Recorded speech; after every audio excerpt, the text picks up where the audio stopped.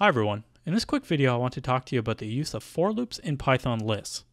For loops are an excellent way to work through each index in a list and either perform an action on each index or first check a condition and then perform an action.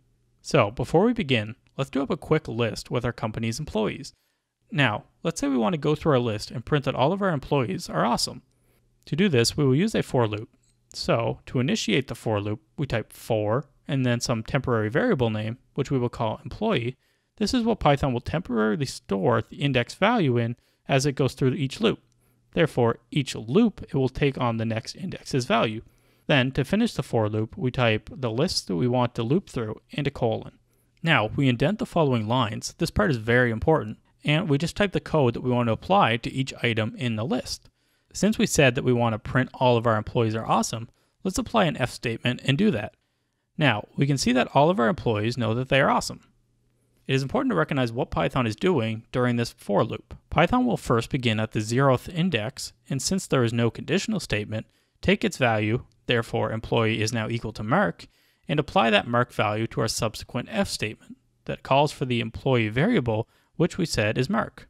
Once this print statement is completed, Python will move to the next index position and repeat the process.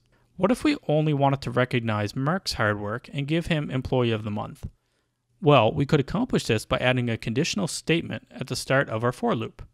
A conditional statement will use a Boolean statement to return a Boolean value, which means that we will only ever get true or false back. This is accomplished through adding an if statement nested inside the for loop.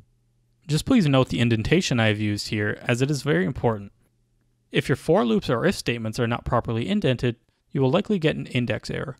Although, since conditional tests are case sensitive, we can add a lower method to ensure that no matter what capitalization was used within the list, we can still recognize the name Mark no problem.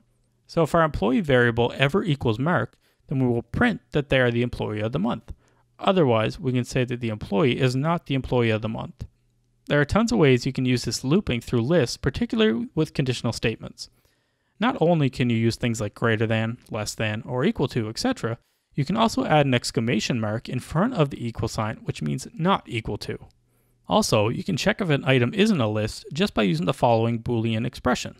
I hope this video aided your understanding of how looping through lists in Python works and how amazingly useful they can be. Thank you for checking out this video. If you enjoyed, please like and subscribe to support the channel. However, if you have any comments, questions, or concerns about the information I provided in this video, please leave a comment down below and I will do my best to address your concerns.